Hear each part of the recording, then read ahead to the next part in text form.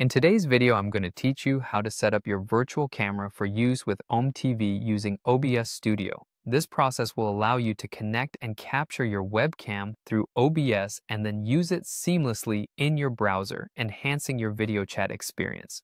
Now let's get started by opening up OBS Studio. OBS Studio is an incredibly versatile piece of software that's widely used by streamers and content creators across the globe, thanks to its robust features for live streaming and recording.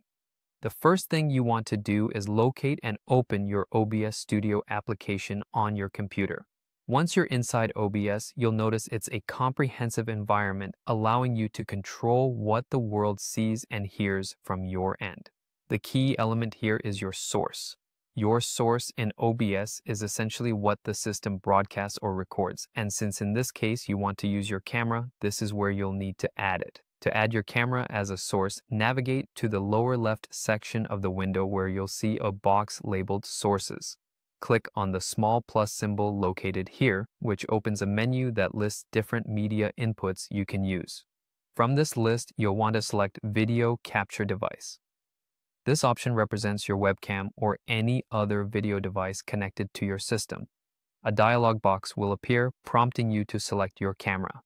Make sure your webcam is plugged in, and from the device drop-down list, select your camera. The beauty here is customization. You can name this source whatever appeals to you or simply leave it as the default. Once you're satisfied, hit OK and your webcam is set as a source. Next, let's set up your camera to run as a virtual camera. Located at the bottom right of your OBS interface, you'll find several buttons. Look for the one titled Start Virtual Camera. By clicking this button, you activate your camera as a virtual output. This effectively means you're simulating the webcam feed via OBS, allowing more flexibility with overlays, effects, and various adjustments before it gets broadcasted out.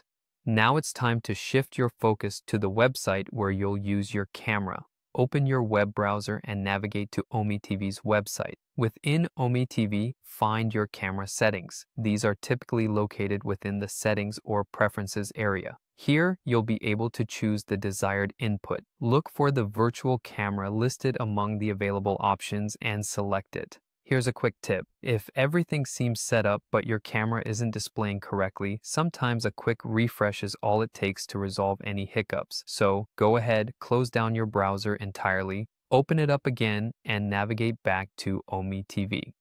This restart can help ensure everything is properly synced between OBS and your browser. With these steps, you should now see the desired output from OBS streaming through to OmeTV.